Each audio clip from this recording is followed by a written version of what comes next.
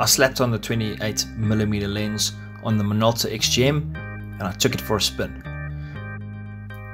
I've previously shot with the 50mm lens, which is a little bit different to the 28mm lens, in the sense that you're a little bit more closer to the subject. The 28mm lens allows you to take shots from a wider perspective.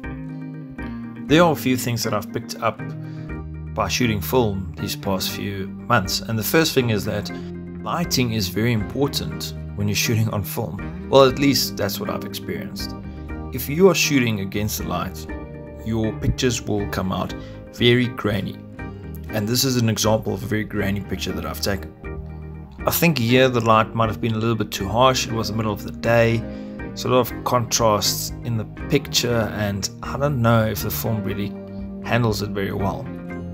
But then I also have other examples where I shot in broad daylight where the pictures came out very fine. Now you'll see that this specific picture is washed with red, and I'll get into that a little bit later. In low light conditions, I've also struggled to take sharp pictures, as these pictures of the berries demonstrates. I took this picture in the morning light, and the light was a little bit dark, but I didn't expect it to come out this unclear or this muddy. Now, the following picture will explain to you exactly what happened to this specific roll of film. Here you can see a picture of my father, and the film is torn on both the left upper corner and the left lower corner.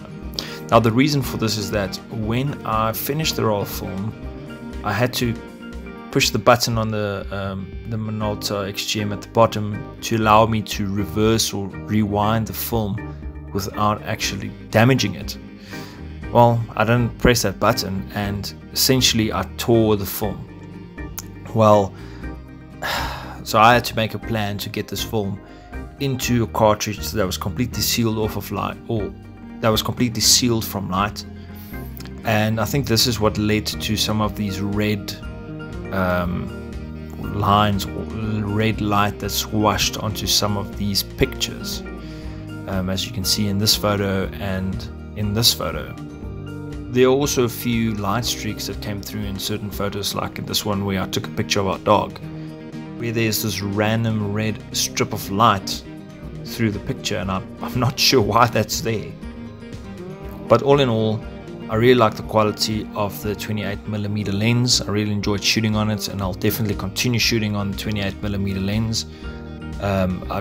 The biggest lesson that I've learned is that I need to adequately reverse the film.